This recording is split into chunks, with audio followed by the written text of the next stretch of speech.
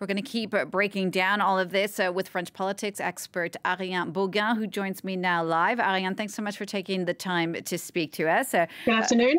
What are your feelings about what Clovis was just saying? I mean, how controversial is this bill? What for you are really the touch points?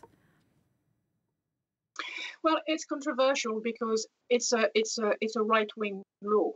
It's the law. It's not at all the law that the government wanted to do. It's a text from the Senate. It reminds me of past immigration law, like the Pasqua law in 1993. And a lot of it is about social benefits and restricting social benefits.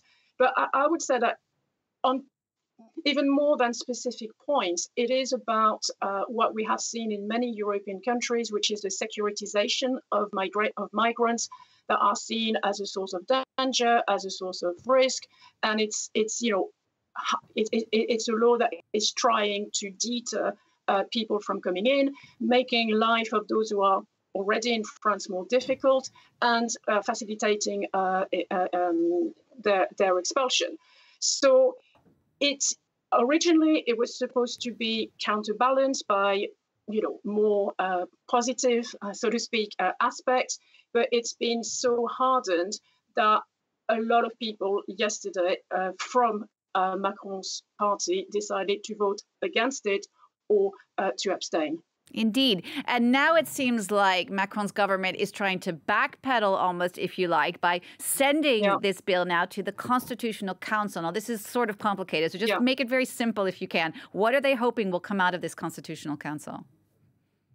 Well, the Constitutional Council is there to check that any law that is passed by Parliament respect the Constitution, and within the Constitution, the Declaration of Human Rights. So what the government is hoping for is that some of the most contentious aspects, in particular on accessing benefits, will be struck down by the Constitutional Council. The problem I have with this is it's very messy, because effectively the government pushed through a text knowing that some of its aspects some of its aspects are likely to be illegal.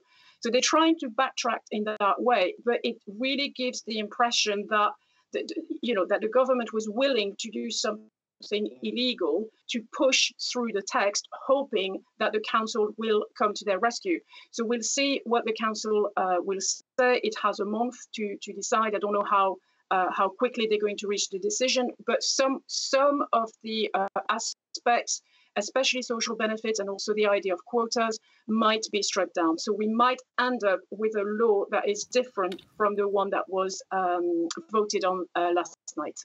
Ariane, just to wrap up, how big a victory is this for the far-right politician Marine Le Pen? Just to remind everyone again, Marine Le Pen, who lost to Emmanuel Macron in the presidential election. She's obviously looking 3 years down the road for the next presidential election.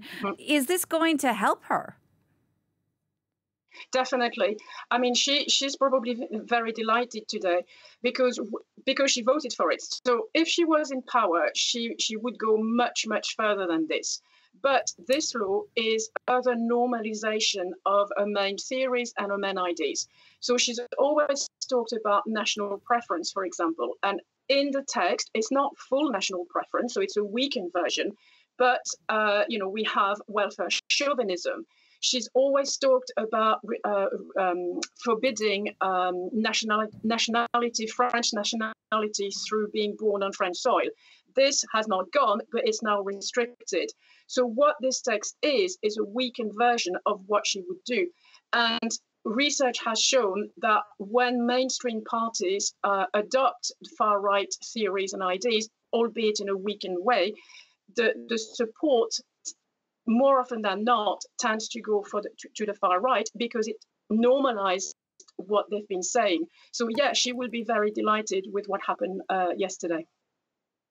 All right, Ariane, thank you so much for taking the time to speak to us. Ariane Bogain from Northumbria University. Thank you.